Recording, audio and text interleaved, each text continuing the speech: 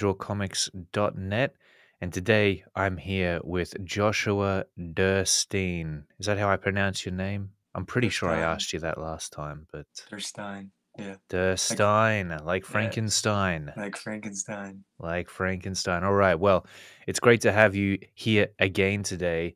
And we are taking a look at none other than his first debut comic book, AMAROK. Let's get it up here for a second. It's really the star of the show. You know, Joshua, you're cool, but I mean, AMAROK is really the eye candy Hmm. here. So, wait, how do I share again? I'm forgetting myself. You'd think I just got out of bed, but I've been up for a few hours. I'm 2 coffees in. Yeah. What is Gotta get going that on? caffeine. Yeah, I gotta have that caffeine. It's just an essential part of life. There it is, Emma Rock. So far, you've got 232 backers that have jumped on board. Absolutely amazing. Now, this is what I call success for a young comic book artist. I certainly wasn't seeing those numbers back when I was coming up in the game as a teenager. So, I mean, explain what that feels like. It must be so surreal to feel as though your dreams are gaining some momentum right now, that you might actually be able to make this comic book thing work. Yeah, it's absolutely insane. It's crazy. I'm super grateful for the insane support so far. It's been amazing. And so much in so little time. So for this to be my starting out point, it's very encouraging for the future and definitely hopeful that I can fulfill my dream. And, so far it's doing wonderful. So I couldn't be more gracious or grateful and gracious to the fans. So, So you say it's encouraging for the future. mhm. What have people been saying? And tell me, in terms of encouragement, how does that really make you feel? Does that just make you want to draw more? Does Yeah, it it's excite very you that inspiring. you Yeah. might not have to get a real job? You might be able to keep this thing rolling along and actually sit down, keep on making comic books, or maybe it'll lead to more commissions, more work on Hmm. other projects. Yeah. Yeah. I mean, the ultimate goal is to never get a real job, right? So Yeah, the nobody likes ultimate a real goal job. is to just stay there and draw comics. So I do have a special announcement for this stream. If you back the book during the stream, you'll get a little Amarok sketch card. We'll do a little raffle from the people that back the stream, and we'll see who who wins that. But and anybody that backs the stream during the campaign while it's live is going to be winning, or not winning, but being entered into a raffle to win that David Finch cover. So if you want some free goodies, now is a perfect time to buy the book. So, I love a David Finch cover. David hmm, Finch is legendary. It's yeah, amazing that you somehow talked him into jumping on board and it's doing up a cover crazy. for you. How did Yeah. that even happen? That's Well, insane. when COVID hit 2020, Dave started back up his YouTube channel, and so he live streamed every night, and I was a regular on that stream, and he sort of noticed me, and then he followed me on Instagram, and we kind of talked a little bit, talked back and forth.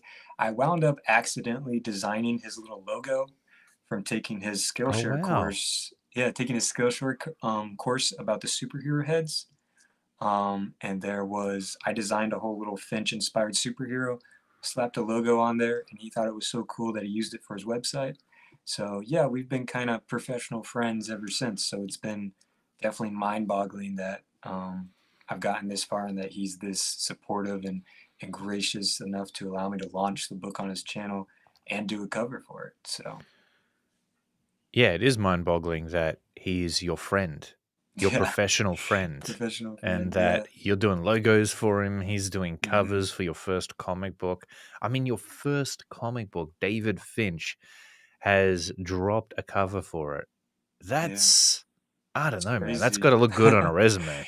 Yes, it does. So to know that people are digging the art within the book, let's take another Hmm. look at that.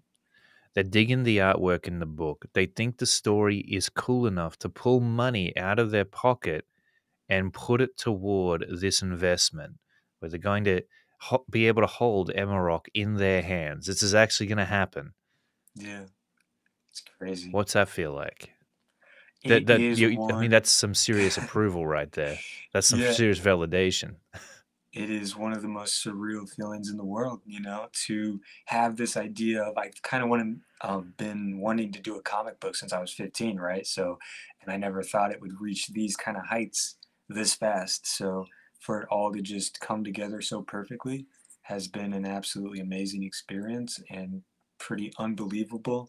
I don't think I've even fully processed, the weight of the impact that I've had so far. So Mm. it it's pretty crazy because I remember like just getting into comics and then just finding your website and trying to do the tutorials and trying to draw the head right and Ooh. trying to learn and trying to do all this stuff. And now I'm here on your show promoting my book. So it's definitely come a long way from where it started. Yeah, talk about full circle. How did you get good so fast? Tell us your secrets. Tell me your secrets, but also tell everybody else at the same time. What was it? What Hmm. made the difference? Because you didn't just improve, you made a massive leap in the level of output and quality that you were producing. So, what does that take for another young artist out there that may not be at your level? And heck, there's some professionals out there that aren't at your level. Oh, thank you. What advice would you give them? Give them the goodies, how do they like what did you use? What methods, what practices did you implement in order to get to the place at which you're at now? A young 18, I assume soon to be 19 comic book creator. About half a year, 7 more months, I think. Yeah. But honestly, what it really takes is just having your philosophy figured out, having your mindset figured out. And I think there's a big encouragement for you to figure your life out after high school. You kind of get shoved into college and have to choose a career path right then and there. I chose my career path in seventh grade, and I've been pursuing it ever since. And I've been taking it very seriously ever since. It's not just a little background thing. I didn't really ever get a job, but I treated this as a job, studying, drawing, learning every single day. I prioritize that above a lot of other things. Luckily for me, I didn't really have a social life. I was kind of a reclusive kid, but it You definitely were a worked in. loner? Yeah, yeah, definitely. It worked in my favor Yeah, so though was I. because I never had friends to hang out with or parties to go to or anything like that. So spent all my time drawing and bettering myself and trying to improve upon myself and improve my craft and really picking some key mentors and people to look up to with their philosophies and how they tackled this whole career and even other artists from other careers like Katsuhiro Otomo or even Mobius. Mobius has some wonderful tips and just really taking this Mm. dead serious and treating it because nobody's going to force you to draw. That's the end thing of it. Is the only way you can really get forced to draw is if you go to an art college. But if you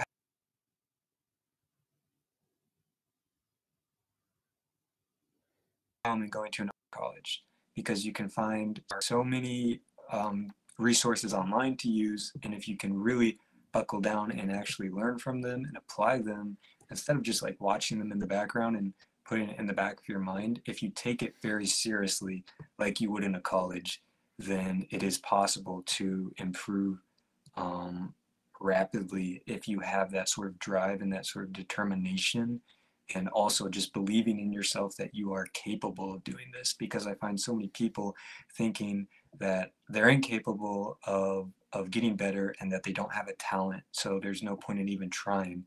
And I see some people get discouraged when I kind of come around. This 18-year-old kid blows them out of the water, and it can be discouraging because it's like I have this random talent. But the truth is, I've spent years upon years honing my craft, and that's really what it takes is the 10,000 hour rule to get just somewhat proficient at it. You really just got to put in the time, and that is the the gritty answer of it is that there is no special trick, there's no magic trick. You just got to sit down and grind, essentially. So. So, what thought was it that jumped into your head that made you take it so seriously, that made you so determined? What dream or ambition did you believe in so hard that you decided to fully commit on that level? Yeah. I think the most wonderful thing about human nature is our ability to create, is our ability to use our imaginations. We were instilled with this completely unique ability that no other creature has. No other creature can create worlds or universes, and it was so mind-boggling to me that that I have the capability to create an entire fictional universe with characters, developed societies and worlds, and all everything really just from my mind. I mean, that was the coolest thing in the world to me, and to be able to take a blank piece of paper and a wooden pencil, the two most accessible things in the entire world. I mean, everybody kind of has access to that, and that if you practice hard enough and train hard enough, you can create an entire fictional universe out of nothing. And I don't think there's a cooler feeling than that. And I don't think there's a cooler accomplishment that you can have in your life than creating something brand new that didn't exist on the earth before, and it being something that resonates with people on a deep emotional level. And that is just so inspiring to me, and every day keeps me motivated. And that's really one of the main things that got me into drawing, was that ability to create. I mean, if you think about it, it's really like a superpower in a way. So it's really cool to cultivate. Yeah, absolutely. Just give me one moment, Josh. I'll be right back. Feel free to pitch and promote your book as much as you want, For but I'll be sure. back For in just sure. a quick moment. All right, everybody. If you have not backed AMAROK yet, you are not going to want to miss this book. If you love 90s art, if you love a dark story with passion put into it, then you are going to want to get this book. There is a David Finch cover that you can buy. And if you do purchase the book, like I said earlier, you will be put into a raffle to win the original. So you have every reason to purchase this. And during the stream, if you back it during this live stream, you'll be given put into a raffle to win a free sketch card. Looks something like this. I might give this one away. This is actually something I commissioned by another artist. I thought it looked really cool. So, That looks um, fantastic. yeah. So if you back during the stream, you'll either get this or something like this. Well, you'll be put into a raffle to possibly win something like this. So, if you back any physical tier, but I've worked really, really hard on this, and I think it's something that people are going to really enjoy. And obviously, if you love the How to Draw Comics art style, if you love Clayton Barton, Corey Barton's art style, I think AMAROK is really going to resonate with you as well. So feel free to check it out, and I'm sure there's links in the chat to go back it. So if you want to take a look at it, this is the future of crowdfunding. So Yeah, it is. And it's delivered us so many wonderful opportunities. So you mentioned that if you love Corey and I and the mhm. work that we do, that you're probably going to dig Amarok. Now, our inspirations, as many know, are that of the works of David Finch and Mark Silvestri, and Michael Turner is another big one. There's a ton of them. A lot of those artists reside within the 90s image era. Super amazing work. It gets your Yes. creative juices pumping almost immediately as soon as you see it. Who were your biggest inspirations, and why did you find yourself drawn to their work? So my biggest thing in comics is my favorite art style is cartoonish foundations with realistic rendering on top of it. So guys like Ryan Stegman, David Finch, Brad Booth, Philip Tan. One of my really big ones, obviously, is Stephen Platt. He's an amazing cartoonist. He has this very energetic style. The thing that I'm always constantly trying to do is infuse my art with a sense of energy, a sense of movement, something that you flip the page and you go, whoa. And it's just intense, like really in your face. Something that's hyper detailed and that just kind of knocks you off your feet, really.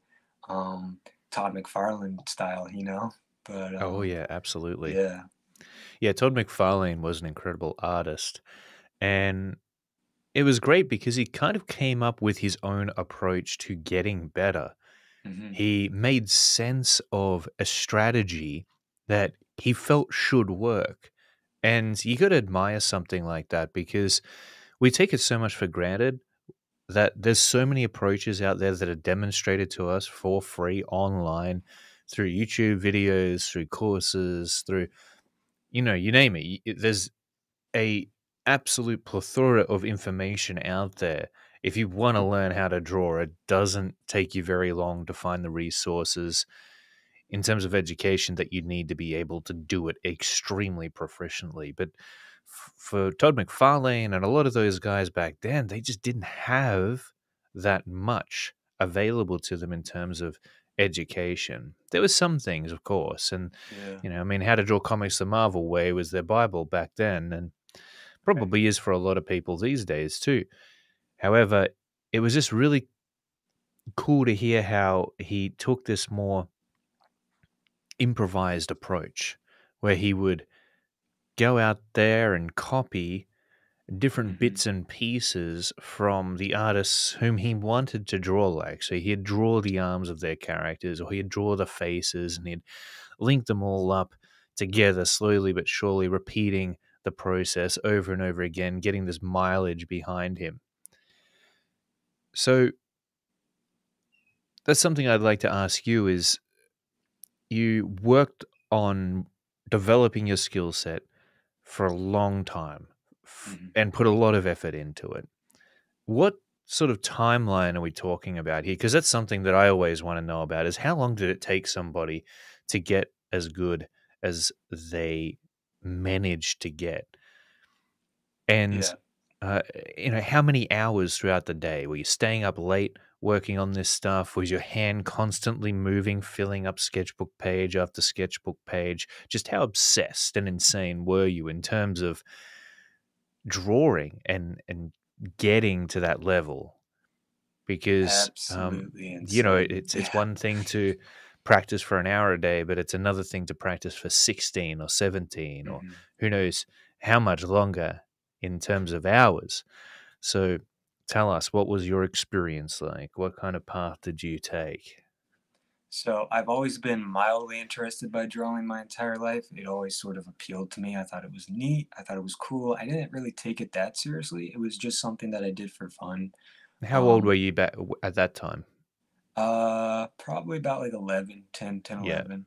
I really wanted to be a writer at that time. That was my main goal that I was pursuing. And then around seventh grade, I really started wanting to get into art because of different concept art books that were coming out actually that really inspired me. These really unique ideas, like the Force Awakens book. It looked like Star Wars, but at the same time, nothing like Star Wars. So it was so cool to see these concepts and ideas that people came up with, and that really got the gears turning into my head to develop my own universes and my own characters and my own stuff like that. And then I didn't even really start taking anatomy and gesture and perspective and all the stuff that you really need to know. I didn't really start taking that seriously until I was 15 when I really buckled down and decided that I wanted to become a comic artist. So it was everyday drawing. I would do finished pieces of art. I would do sketches. I would get 11 by 14 sketchbooks, really big ones, and just fill them up from front to back. I have three 200-page sketchbooks like that are just filled Wow. with studies.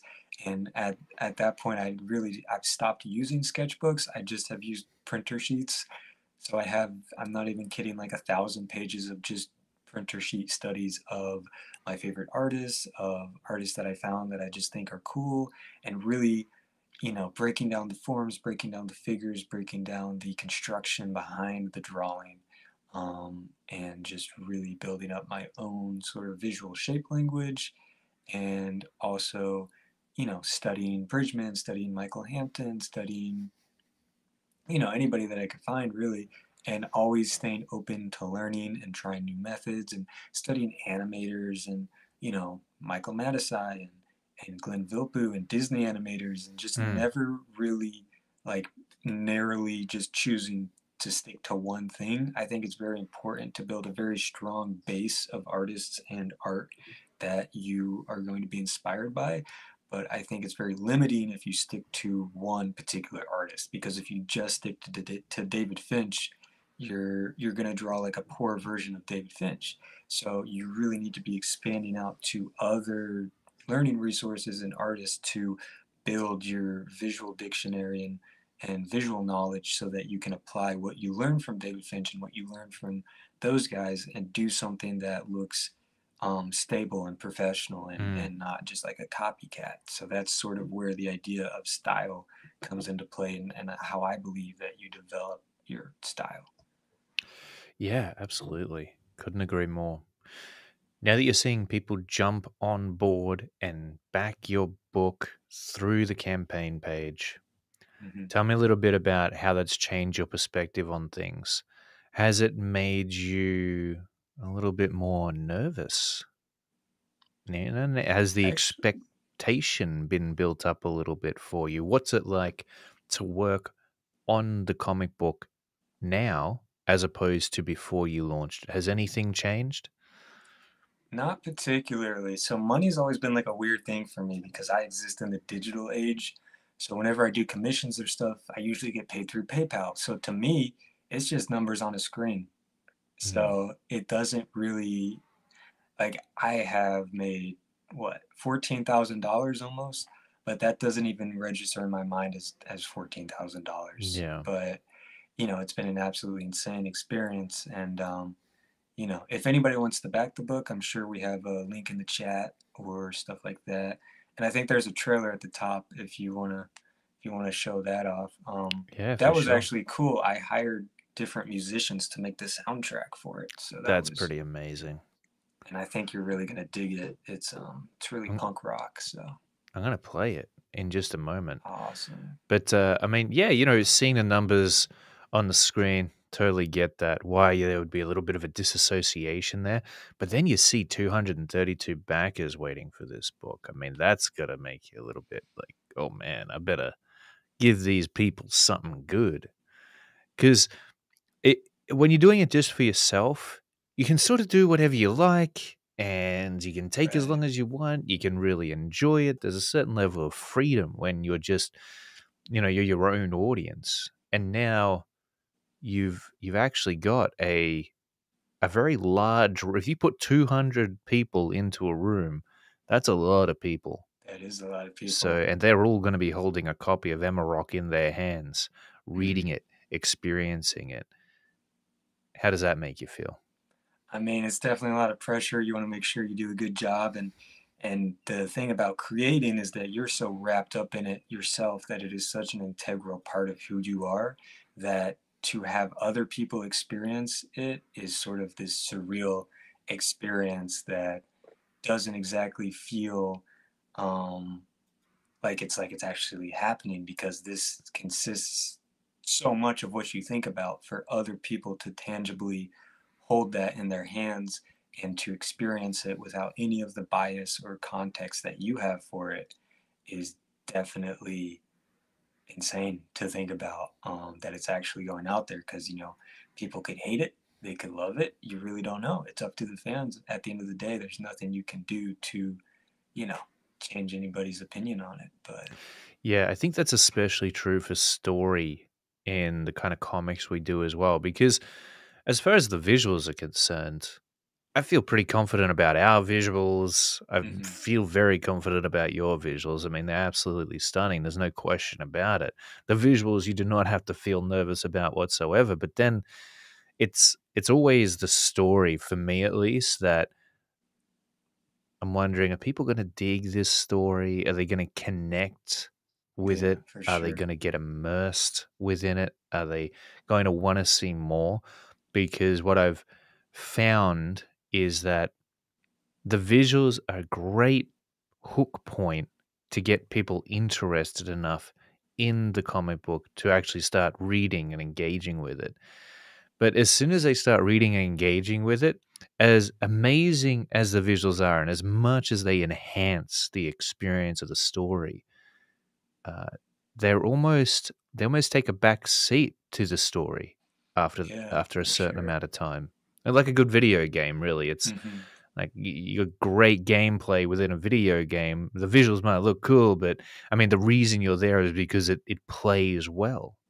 Mhm. So, yeah. Well, how do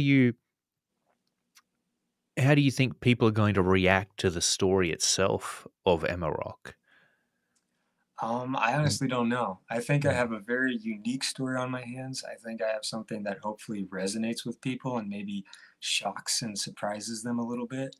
And at the end of the day, I mean, it's up to the reader, but I have something, I've been developing this for years in my head. So I have some really intense, detailed story beats figured out and all sorts of different twists and turns and ideas for what kind of character Amarok is. And, if you look at the campaign, there's different little blurbs for what the story's about, what the character's about. And I think either Corey or one of the other mods can probably put a link to it, the Amarok Indiegogo campaign for people to check out. But Yeah, please do that, mods. yeah, the story is something that's really near and dear to my heart. And obviously, the art is always going to be a hook point. It's going to really draw people in. But I'm hoping that they stay for this story and that they are intrigued in this by the story and that it draws them in and sort of gets them lost in this whole new world and really deeply resonates with them. I mean, it's a story that has a lot of different serious topics about this sort of, I mean, it's an allegory for cycles of abuse with different, we live in an age of escapism where you can essentially just, there's so many products at your fingertips that you can just indulge in that gives you short-term gratification that makes you feel great in the moment, but then winds up completely ruining you. And we live in an age where that's encouraged and actively pursued, and you're sort of shoved into that system of working 8 hours a day and then coming home and being exhausted. So the only thing you do is gratify yourself, and then you just repeat the same thing over and over and over, and you sort of get lost in this cycle of, you know, of completely becoming a shell of a person. So I think this is really a book about finding your purpose and finding why are you here, you know? Yeah, that's great. I love that premise Yeah. because I completely agree. I think that unfortunately, we as human beings may be devolving. Yeah. We could be devolving, I suspect it. And it's simply because there's an abundance of pleasure now Hmm. for human beings to indulge in. Whereas once upon a time, it took a lot for us to leave a state of suffering, of surviving each and every day into thriving Hmm. and, being okay. Now everybody's pretty much okay for the most part. For the most part. And when they become not okay, because society has been conditioned and somewhat spoiled in a sense, we don't know how to survive a not okay situation anymore. Yeah. When you've got that, when you're raised in a society where there's a sense of entitlement, where there's a sense of, hey, I matter and I'm important Hmm. and it's all about me, and then shit hits the fan. Right. Well, you don't have the tools at your disposal to be able to deal with that. You haven't been brought through fire yet.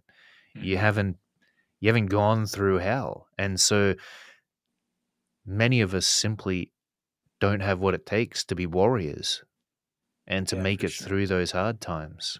So, yeah, I mean, I relate with your story already just hearing that particular premise. Now, it's funny because I have a little bit of a darker view to that where I'm like, well, there's less competition for people like you and I, Josh. Right. Maybe the herd does need thinning to an extent. But at the end of the day, regardless of where you fall in terms of what you believe people should be living up to and what they should be capable of and what happens to them if they're not, there's one truth that will always hold, and that is you get out what you put into something. And Yes. so if you're making effort, you will be moving forward. And there is no doubt about that. So, um, yeah, even if you're in the worst situation possible, and I'm sure we'll see this in AMAROK, I'm sure he's going to have his fair share of battles, Oh struggles. yeah. Oh yeah. But there's So the no doubt that idea he's with going to do something to get out of them, I'm sure. yeah, with the first arc actually is that he is at the top of the food chain as far as things are concerned. He is, as far as he knows, the most powerful being there. And very quickly in this issue, he's knocked down the food chain, and he realizes he's not this all-powerful being. He can bleed, he can take a punch, and he's going to take a very hard punch. And I mean, you know, back to what we were saying earlier with escapism, the whole allegory in this book is that the magic drugs, they give you these very insane powers, but they also suck a lot out of you, and they are very demanding, and you get addicted, and you practically need them to survive. So if you do indulge in this unholy union of science and magic, you essentially become a slave to the drug. And Now, so we what get is to that a explore that. metaphor? What is that a metaphor for?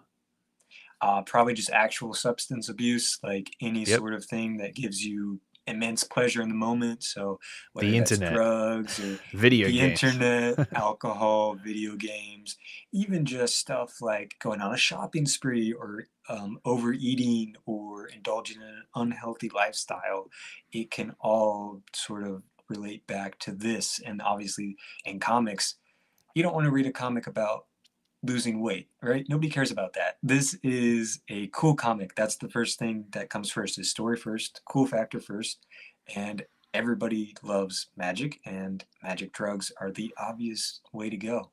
You know, very sort of Akira inspired with that Hmm. as well.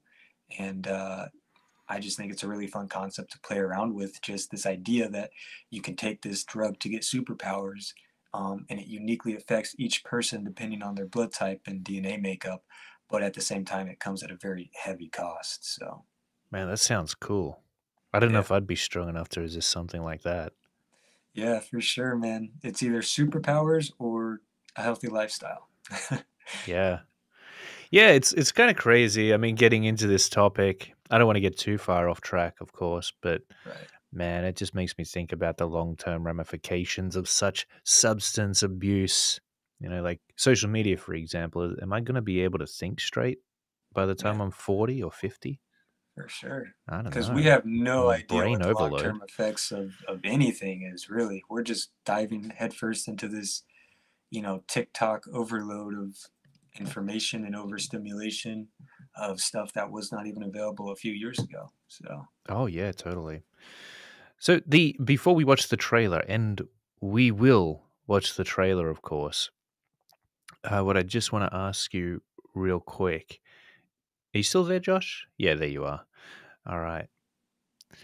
What I'd just like to ask you is, with the detail, why have you gone for such a rendered, heavy approach to your uh, I can't line hear art? anything right now. Oh, you can't hear anything? Oh, that's Hmm, unfortunate. it messed up. I'm gonna leave and come back and see if that Okay, no fixes it. I don't know problem. if you can hear me. No, I can hear you. I can hear you. That's all right. All right. Well, hopefully everybody else can hear me. All right. We've got Josh back. He can hear me finally again. Yeah. What I wanted to ask you is, when it comes to the heavily rendered style that you've decided upon for your line art, tell me what caused you to be drawn toward that particular look, and what do you love about it? Because it takes a lot of effort, it takes a lot of time and energy. You got to commit to a line art style like that. What is it Yeah. that's pushing you to do it? There's something about the line that is very crisp and very final that you don't really get with like a painting or a simpler art style. And in comics, since we're working in completely black and white, we have absolutely no way to do grayscale.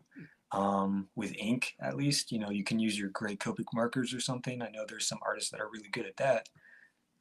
But otherwise, the only way to essentially create this sense of depth and create this sense of grayscale is to do the intense cross hatching and to do all these lines all over the place to create a sense of dynamic lighting and dual lighting and a rim light and all of that kind of stuff. And earlier on in my art journey, I had been very David Finch inspired, so I was doing more final dark shadows, the bigger, blockier shadow shapes, and I still do those sometimes depending on the mood, but I have just really gravitated towards the fun that you have with lines and just how intense it is to look at. I don't think you can get a more intense art style than a very heavily rendered art style with lots and lots of lines because it's just a detail overload Oh that sort yeah, of can blow your mind, you know.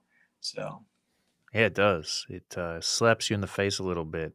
yes, sir. It's Yeah. something that you notice, something that pulls you straight in. You just want to investigate further what the heck is going on. And yeah, it's really quite something to witness when you see a page that has that level of line art, rendering, and detail put into it. It reminds me a lot of Philip Tan's work Hmm. and just generally the 90s style, but you seem to be going beyond that. I feel like I I'm think you're taking trying. it to a I'm whole other trying. level. Yeah. Yeah, and it's really amazing to see because you have got your own thing going on. You're polishing up on your style, you're developing yourself further, and you're really starting to hone a look for your work that I believe is going to be very recognizable to you. It's great to be able to set your art apart from everybody else's out there. So you're someone who has managed to have done that again at a very young age, and now to be able to develop that further, to just refine that from the point at which you're at. It's insane to think about where you're going to be in terms of skill by the time you're 25 or 30. Do you ever think about that, where your artwork is headed in the not too Yeah. distant future and what it's going to be like, where you want to take it next? Yeah, for sure. I mean, it's definitely crazy to think about. It's a little intimidating to think about because you can't see into the future. You have no idea where you're going to go because this entire thing is a journey of 1,000 steps. So you're just taking a step forward each time and going into the darkness and you don't really know like where you're going or where your art style is going to go or what's going to happen with you. And you're just hoping that it turns out for the best and that you don't fall into any holes along the way. And I mean, the main thing is to just keep going.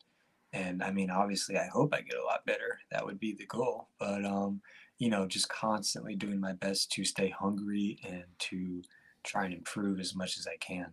So Yeah, for sure. For sure. All right, let's check out this trailer. I'm excited to see this. And it looks like there's some sound going on there, so we should be all set.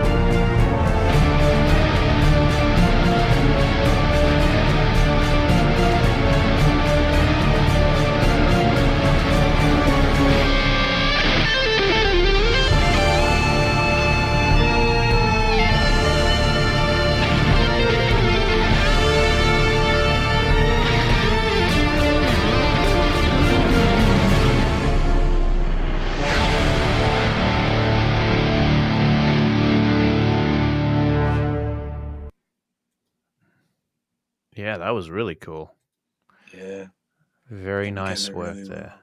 Yeah, Yeah. thank you. So, Josh, would you describe yourself as a perfectionist? Definitely. Yeah. And do you Definitely at think that least helps you or enough. holds you back? It is a double-edged sword because you want everything to look perfect, but obviously you're just starting out, so you can't make everything look perfect, and it can be very frustrating. As a very detail-oriented person, I find that navigating my life can be a whirlwind of events because I'm so focused on different details and really trying to get everything to go right. And that's obviously just not how life goes all the time. So, obviously that applies to art and wanting to put as much detail as I can, or, the age old struggle of a comic artist is how many backgrounds do I put on a page? Because you kind of want to put a background in every panel, but that can slow your flow down, that can make the composition look worse. Um, it can mess things up. So being such a detail oriented perfectionist, you want to go all out for every single thing. So it is hard to be more minimalistic and to pull back on certain aspects that might wound up serving you better and saving you time and getting stuff done faster. But being such a perfectionist does allow me to put my all into every page and to give this project everything I have. And so, always striving for perfection.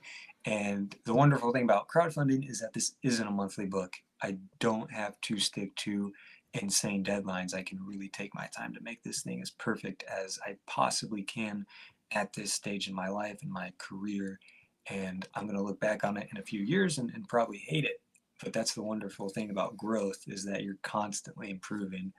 So, Yeah, I mean, don't be so sure about that. Sometimes, and this is very interesting, what I've found is I'll look back on some of the old work I've done, even some of the old YouTube videos that I created, and I'll think, damn, I kind of admire that guy. yeah, I Like, mean, because sometimes you have that, you right? you remember the amount of effort that you're Yeah, putting in back then and how much it meant to you. yeah, for sure. And just that energy, when you recall it at a certain time later on, Hmm. when you've gotten to the swing of things, you know what you're doing, and the energy really isn't as intense where you're at anymore.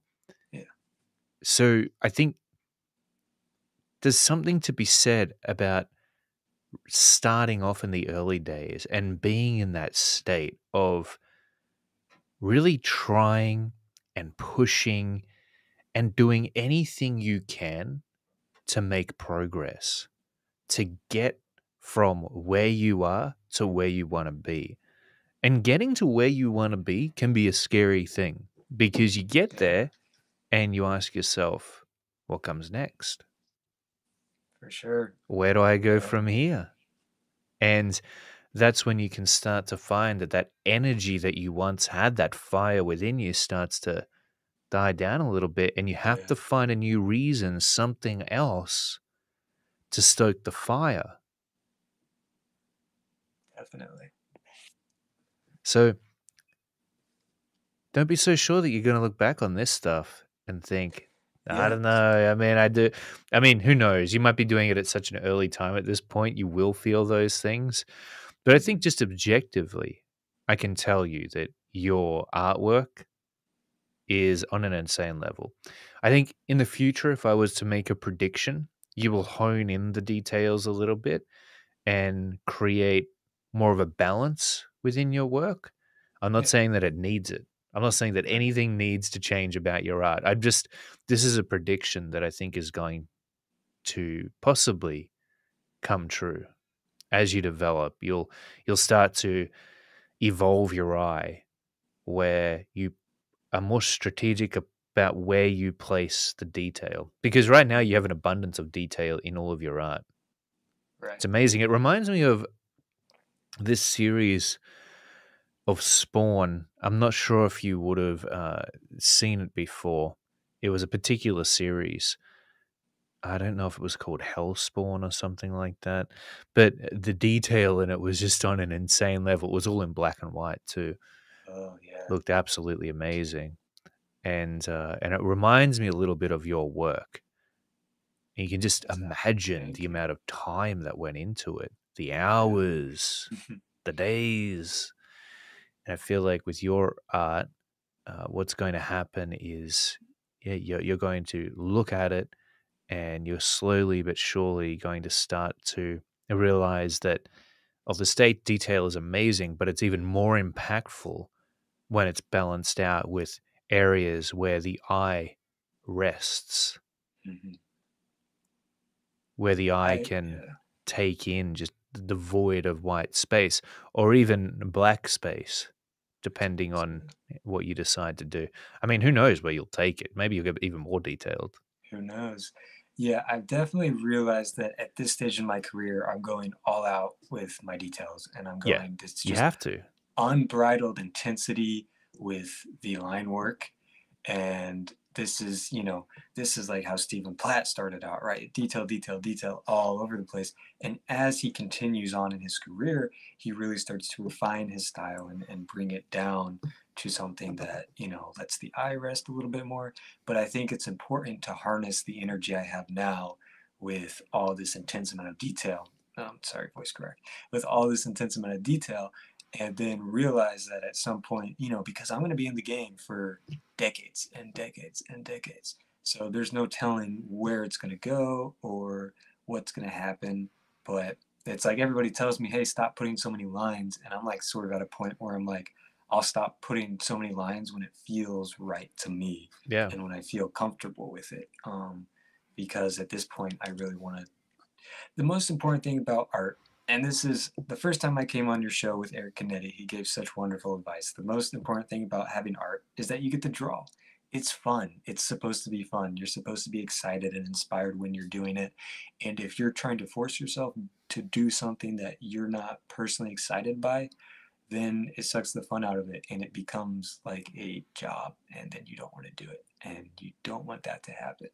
So I've always been an advocate for making sure that your style flows and progresses naturally because when I started out I was very much more similar to David Finch, and now I've moved a lot farther away from that. So just letting it go where it takes you and always staying inspired is the most important thing to me. Totally. I think you've got to push to the very limits of what you're capable of at any point of time. Absolutely. You've got to see just how far you can take this detail. Yes. You've got to know what that is. There's a certain amount of push that we have to pursue that until we're satisfied. Once we're satisfied, once we know what we're capable of, then we can make a choice. We can either keep doing it or we can pull back. But you've got to be able to see the epitome of what you can achieve. And that certainly happened for me. I pushed myself and I got to a point where I'd mastered rendering for me. I'd Mm-hmm. put all the detail that I possibly could into my work. And now I'm at a little bit of a crossroads, I guess. I mean, I've always had two styles. I've had a cleaner style, I've had a really detailed style. But I think as you get older, you do lose a little bit more energy. You could argue you lose some patience too, but you start to Yeah. think about the time that you've got as more responsibilities start to come about, such as family and, eh, you could be just be doing chores around the house, family trips, whatever it is that's starting to occupy your time more and more as you go into that next phase of life. Whereas when I was in my 20s, I had all the time in the world. In my Yeah. 30s, I'm balancing things out a little bit more. I'm not staying up as late. I'm not burning the candle at both ends as much anymore. And so I start to find myself optimizing my artwork a lot. And I go, well, I want to still produce art and I want to do it at the same rate that I was doing it before, even if I've got less time. So, if you can't make more time and other things are starting to creep in that takes it up, then what has to happen is that you've got to figure out faster ways of executing your art to the same degree of quality, but maybe not in the same way. And I just think that that's how things evolve. Things evolve through pressure. That's how diamonds are created. And so you've got to have that pressure. You've got to have those outside influences, those things that cause you to battle forth in order to be able to push forward and find new versions of your art style. And you've seen this with artist after artist. It's kind of crazy that David Finch has stayed as consistent as he has stayed over the years. But if you look at people like, I mean, Jim Lee has just gotten more detailed. Mark Silvestri has gotten more detailed, but Hmm. they each went through these different phases within their styles. I guess because they've got a little bit more time and maybe a little bit more money, they don't have to worry about necessarily holding back on that detail. They can tend to take longer if they want to, but you could see that when they were trying to push out a monthly book or a book every 1 or 2 months, that they were really starting to tighten things up a little bit, especially Mark Silvestri. You saw that in a lot of his work. But, I look at an artist like Michael Turner, and this is what used to just blow my mind is how desirable his artwork looked, even absent of detail. It was almost like you perceived detail being there that wasn't there somehow. And it could have been because of the amazing colorists that would go over the top of his line art and really bring it to life. But still, there was a certain amount of elegance to his style that I just really admire. You could say similar things about J. Scott Campbell's work. It's a little bit more detailed, a little bit more stylized, but yet nonetheless, it is definitely one style that is desirable out there. You could say that those styles that are more cleaner, have somewhat more of a feminine appeal to them, while the more detailed, heavy stuff has a more masculine appeal, just in terms of the way that it looks. If you were to describe it as either or, and then at the same time, with styles such as Mark Silvestri's cleaner look, he's still using those sharp corners on his contours. And that still, has the energy. It still pulls that masculinity back into it, sharp, hard edges rather than curvaceous, sleek, what J. Scott Campbell would use as contours. And so, yes, it's really interesting the ways in which style can evolve over time. And you're really still at the beginning of your journey. It's already evolved a lot. You started out with David Finch, now you're pushing it forward, getting some more of a Philip Tan flavor, and now you're going even beyond that. And as to what it will be that inspires the next direction you take with the work that you produce, well, we'll have to wait and see. Have you got some new artists in your peripherals that are starting to pull your style in new directions at this point in time? Or are you just kind of focusing on the one course at right now with your work? Yeah, mainly I'm focusing on, I really like Brett Booth's Oh, energy yeah. that he puts in his Amazing. figures and also how he constructs his figures is very dynamic and organic, and it's sort of the scribble method that's talked about in the How to Draw Comics the Marvel Way that I don't really see being taught a lot. It's a very difficult thing to sort of figure it out because it's much more organic. You're Yeah. not relying on the building blocks as much. Mark Sylvester uses it too, so I've been looking a lot into his artwork and how he cross hatches and does his detail, as well as Stephen Platt is a big one, and just those really hyper detailed 90s artists. There was another one, he inked over Jim Lee. He did a book called Brass. His name is slipping my mind right now, but he was insanely detailed. And so I've been looking at a lot of his work as well. And, it's really inspired the look for AMAROK. And if you guys want to see that, I got a lot of the pages up on the campaign page, and you can see the different stuff that you can buy and the different covers you can get. Obviously, we have the amazing Rob Willis on this book. We got a Keenan White cover, and the big one, the David Finch cover. So Can't wait to see that David Finch cover. he actually did email me today, and he said he'd be getting it to me tomorrow. So Amazing. hopefully we get to see it. Have you got a preview of that you can show us here today? Um, I took a screenshot from the YouTube live stream that I could Yeah. probably. Have you got that handy? We'll share it here so people can see what's in store, what they can expect.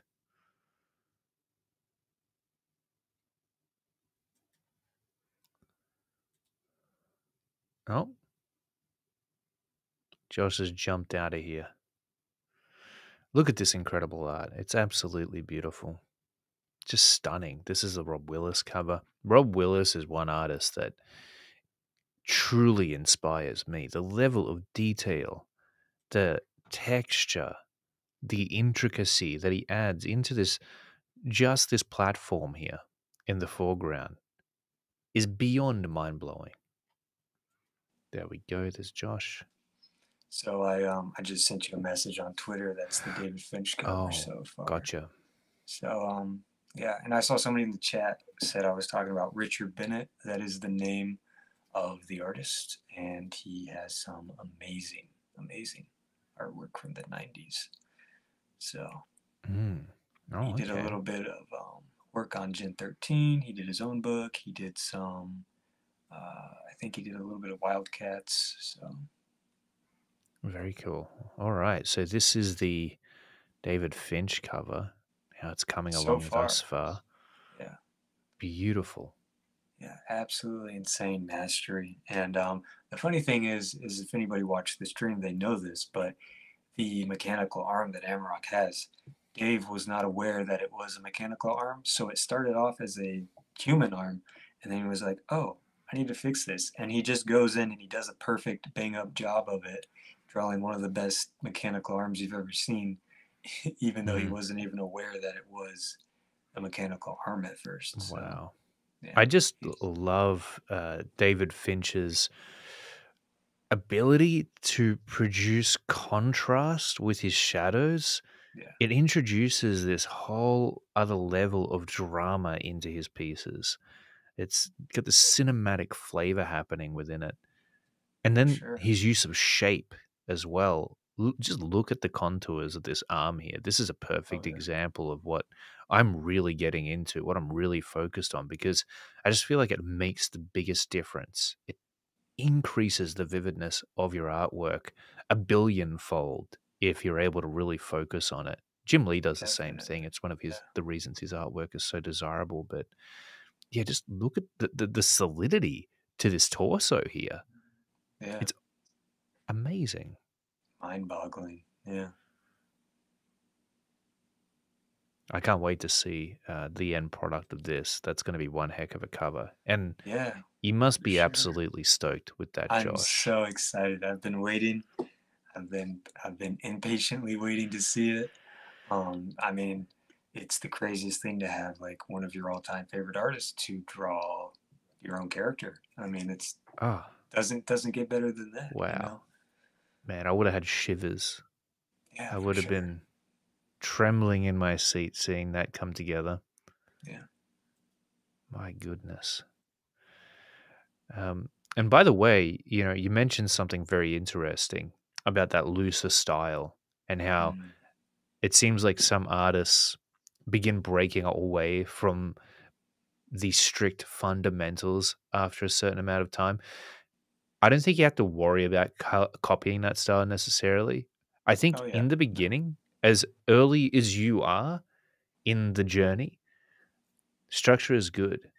Mm. And really making sure that you master that aspect of drawing, the foundations, is at the top of your list of priorities Yeah. in as far as importance is concerned. And then what you'll find, Josh, is what I've been finding in maybe the last, I would say, year or two or three, is it naturally starts to happen. You naturally begin just breaking away from that stuff. And your creativity becomes untethered. You're able Oh yeah. to start to break outside of the confines of the things that you learn to structure your artwork in the first place.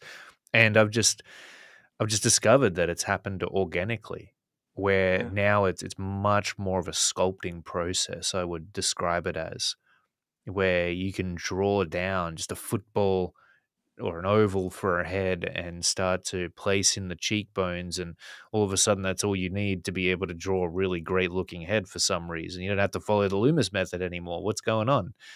Of course, you can always rely on those foundational principles that you learned in order to get you out of trouble. If you find that an artwork isn't quite working out the way that you want it to, you can call upon your underpinning knowledge in those areas to ensure that your artwork is properly structured and to be able to troubleshoot areas within it that aren't quite working if you can't figure them out. But yes, don't be too concerned about that, I would say. You'll be able to just break away from that stuff organically over Yeah, time. for sure. I think the journey of an artist is one that's definitely riddled with impatience because as soon as you start out, you want to be able to draw what's in your head, and you Yeah. realize this is going to take a decade to essentially, be able to do that.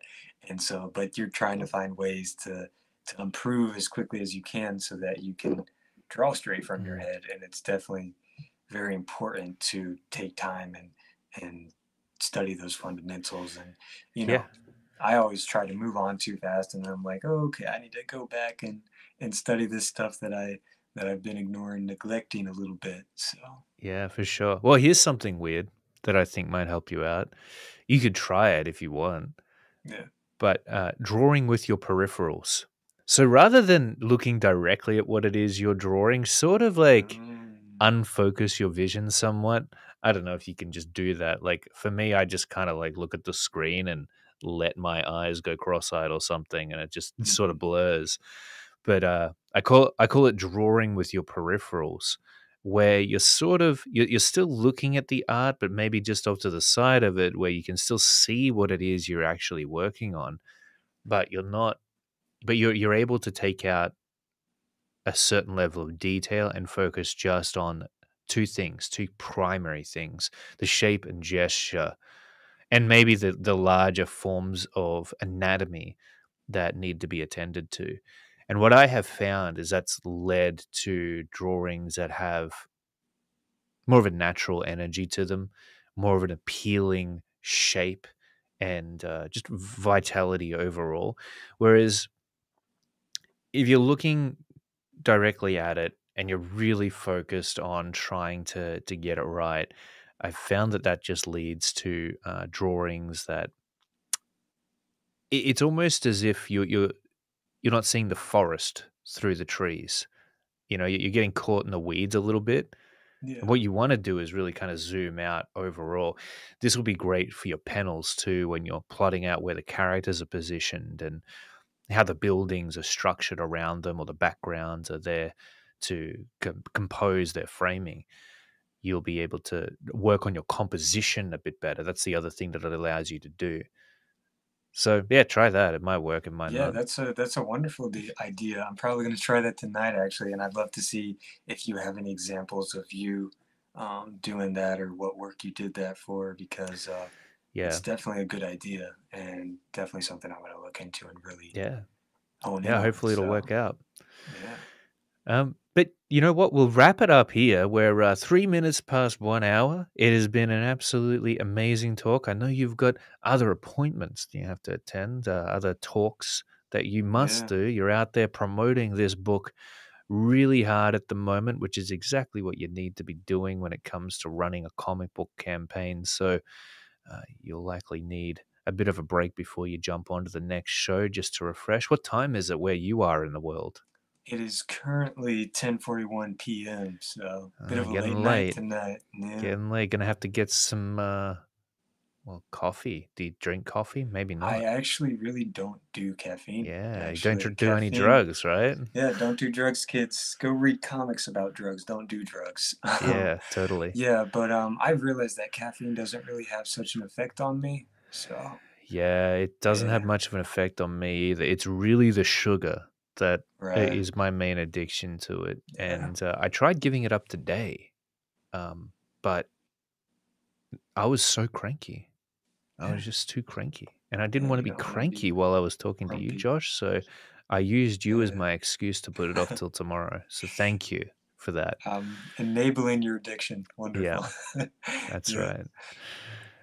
All right. Well, it's been amazing, Josh. Thank you so much for joining me. I hope that we get to catch up again real soon. And for everybody who tuned in today, it wouldn't be the same without you. Thank So you. thank you so much. If you decided to back AMAROK on Indiegogo, link is in the description, by the way, if you'd Mhm. like to check it out. Thank you for backing, if you did. And if Thank you. you haven't yet, just go and check out Yeah. the campaign, see if it's your kind of deal.